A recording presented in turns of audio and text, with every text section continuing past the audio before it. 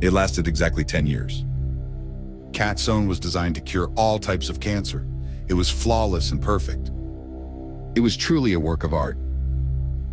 We conducted clinical trials on a total of 18,496 subjects. The results were incredible. The drug completely eradicated cancer in all 18,496 subjects. This marked a revolutionary breakthrough in medicine.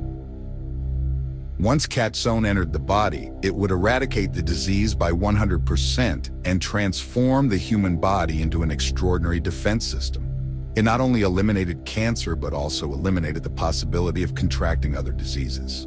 In other words, it made you virtually immortal. Cat's Own was actually a virus genetically engineered with various microorganisms obtained from nature. It was an engineered selection that spread through the air, blood or fluid, depending on the environment. Technically, it was a virus that made the human body immortal. At this point, we manipulated humanity's most basic instincts: nutrition.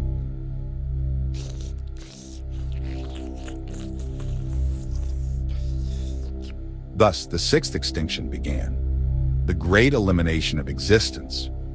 And now the world is turned into a playground under the dominance of catex.